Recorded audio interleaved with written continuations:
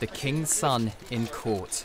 The first British royal in the witness box for 150 years, testifying in his lawsuit against a newspaper group he accuses of unlawfully intruding into his private life. Prince Harry's war against the press has raged on for decades.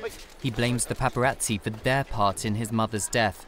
The bombshell memoir, Netflix series and recent car chase described by his spokesperson as near catastrophic paint a picture of a man who believes he's hounded by the tabloids. And holding the media accountable is something he sees as his life's work. The Duke will take to the witness box in a trial brought alongside other famous faces, seeking damages from Mirror Group newspapers over alleged unlawful information gathering at its titles. The company is contesting the allegations that its journalists were linked to voicemail interception, securing information through deception, and hiring private investigators for unlawful information gathering. Mirror Group newspapers also argue legal action has been brought too late.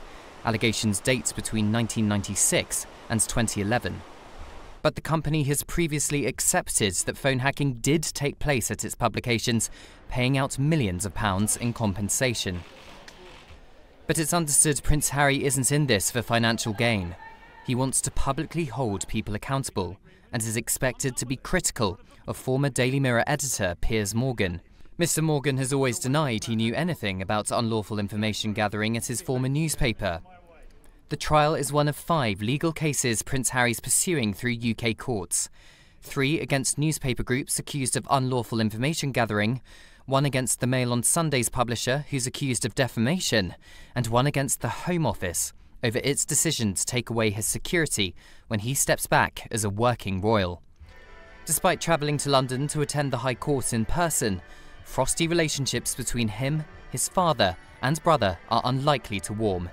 King Charles is thought to be hiking in Romania, and Prince William is reportedly not on speaking terms with his brother. The trial is expected to last for a number of weeks. Cameron Walker, GB News.